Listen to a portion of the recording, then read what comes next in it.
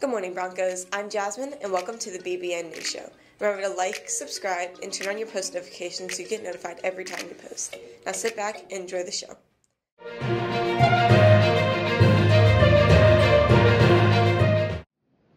If you don't like the road you're walking on, pave a new one. Dolly Parton, now over to Women's History Month.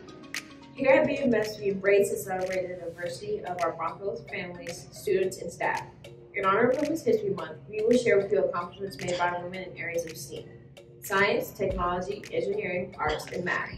It is our hope that we inspire and remind everyone that success is both a choice and expectation at fitness middle. We expect excellence. Selena Quintanilla was born on April 16, 1971. She grew up speaking English, but her father, Abraham Quintanilla, taught her to sing Spanish to stay in the Latino community. At the age of 10, Selena became the lead singer of her family's band. They started playing at weddings and clubs in Texas. She started recording in the 80s and became an award-winning recording artist in Latin music. In 1995, Quintanilla's biggest fan, Yolanda Salvador, got jealous of all of her fans and murdered her. Now back to our anchor. Now remember, Broncos, E3's high C excellence in me.